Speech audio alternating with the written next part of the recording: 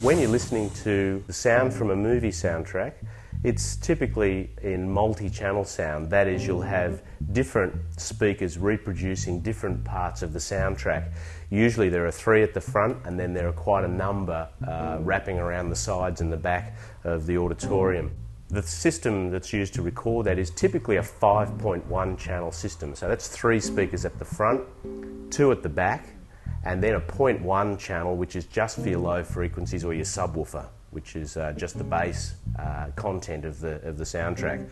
They translate these recordings into a number of different types of playback systems for the home, and you'll see 5.1 channel, 6.1 channel or 7.1 channel advertised in different systems. Probably the important thing is the default is 5.1 channel, so that'll mean you'll have the 3 speakers at the front, the 2 speakers at the back, probably in either corner, and you'll have your separate subwoofer as well. The 6.1 and 7.1 variants simply give you extra surround speakers at the rear of the room, and they can certainly enhance the listening experience in the room in particular instances, but they're not absolutely essential by any means.